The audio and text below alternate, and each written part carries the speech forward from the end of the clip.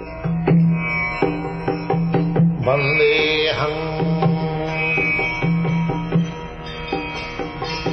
Sri Guru. The following is a class on the Bhagavad Gita as it is, 15th chapter, text number 1, given by His Divine Grace, A.C. Bhaktivedanta Swami Prabhupada, recorded on the 26th of February, 1974, in Calcutta, India. Sri Rupam Chakrajatam. Translation. The Blessed Lord said, "There is a banyan tree which has its roots upward and its branches downward, whose leaves are the Vedic hymns. One who knows this tree is the knower of the Vedas." Report. After the discussion of the importance of Bhakti Yoga, one may question, what about the Vedas? It is explained in this chapter that the purpose of Vedic study is to understand Krishna. Therefore, one who is in Krishna consciousness, who is engaged in devotional service, already knows the Vedas. The entanglement of this material world is compared here to a banyan tree. For one who is engaged in fruitive activities, there is no end to the banyan tree. He wanders from one branch to another, to another, to another. The tree of this material world has no end. For one who is attached to this tree, there is no possibility of liberation. The Vedic hymns, meant for elevating oneself, are called the leaves of this tree. This tree's roots grow upward because they begin from where Brahma is located, the topmost planet of this universe. If one can understand this indestructible tree of illusion, then one can get out of it. This process of extrication should be understood. In the previous chapters, it has been explained that there are many processes by which to get out of the material entanglement. And up to the 13th chapter, we have seen that devotional service to the Supreme Lord is the best way. Now the basic principle of devotional service is detachment from material activities and attachment to the transcendental service of the Lord. The process of breaking attachment to the material world is discussed in the beginning of this chapter. The root of this material existence grows upward. This means that it begins from the total material substance, from the topmost planet of the universe. From there, the whole universe is expanded, with so many branches representing the various planetary systems. The fruits represent the results of the living entity's activities, namely religion, economic development, sense gratification, and liberation.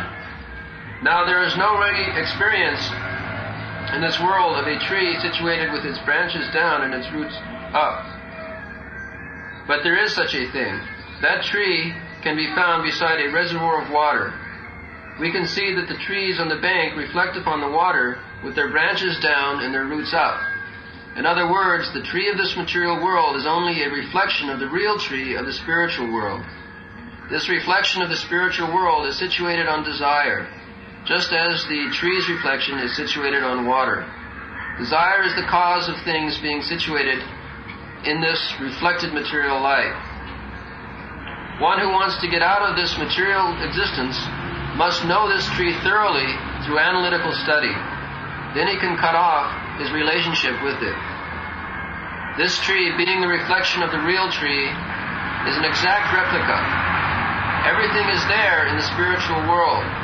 The impersonalists take Brahma to be the root of this material tree, and from the root, according to the Sankhya philosophy, come Prakriti, Purusha, and then the three gunas, then the 5 gross material elements, the Pancha Mahabhuta, then the 10 senses, Dashindriya, mind, etc. In this way, they divide up the whole material world. If Brahma is the center of all manifestations, then this material world is a manifestation of the center by 180 degrees, and the other 180 degrees constitute the spiritual world. The material world is the perverted reflection, so the spiritual world must have the same variegatedness, but in reality. Prakriti is the external energy of the Supreme Lord, and the Purusha is the Supreme Lord Himself. And that is explained in the Bhagavad Gita. Since this manifestation is material, it is temporary. A reflection is temporary, for it is sometimes seen and sometimes not seen. But the origin from whence the reflection is reflected is eternal. The material reflection of the real tree has to be cut off. When it is said that a person knows the Vedas, it is assumed that he knows how to cut off attachment to this material world. If one knows that process, he actually knows the Vedas. One who is attracted by the ritualistic formulas of the Vedas is attracted by the beautiful green leaves of the tree. He does not exactly know the purpose of the Vedas. The purpose of the Vedas, as disclosed by the personality of Godhead himself, is to cut down this reflected tree and attain the real tree of the spiritual world.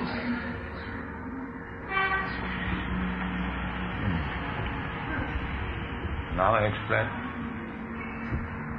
So this material world is a perverted reflection of the transcendental spiritual world. Everything that we find here can somehow, we can trace its origins to the spiritual world. Just like we have... Therefore it is said, Urdhva Moolam. Moolam means root. They say, from the root, the tree grows and becomes expanded. So now, this experience, the moola is upside and the tree is expanding in this way. Urdhva moola. Adhosaka. The branches are down. Here we have got to experience all these trees. The root is down and the branches are spread up. Here the experience is that means this material is created not from this matter, from spiritual world. What? So it's just as in the spirit, in the material world, there are personal relationships. Just like everyone is trying to make friends, has families. Urdhva moolam. Just like if you have to keep yourself with legs above and head down, somebody keep you like this, how long you will feel comfortable? If somebody takes your legs and catches you and your head down, then it is not very comfortable. So this whole material world is like that. Urdhva moolam. The moolam should have went down, but it is up. Therefore it is discomfortable. And another explanation is, it is perverted reflection. We have got experience of the Urdhva moolam.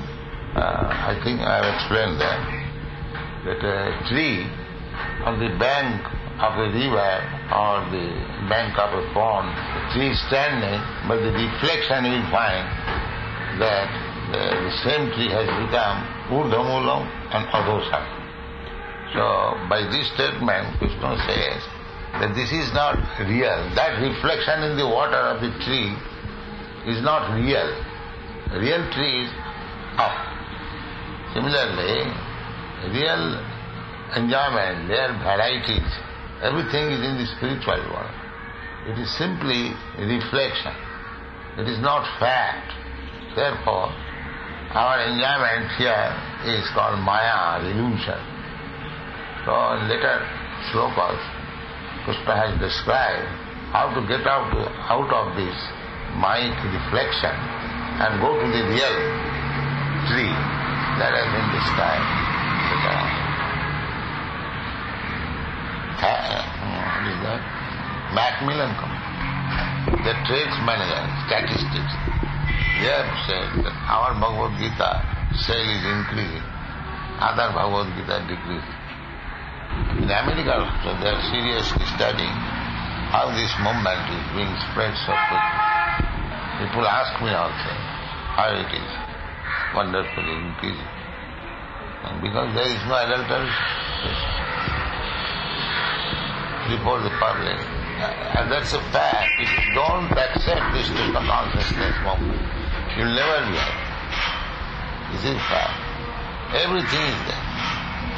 Social, political, economical, philosophical, religious, all perfect knowledge. So, what is to be done next? Prasadam.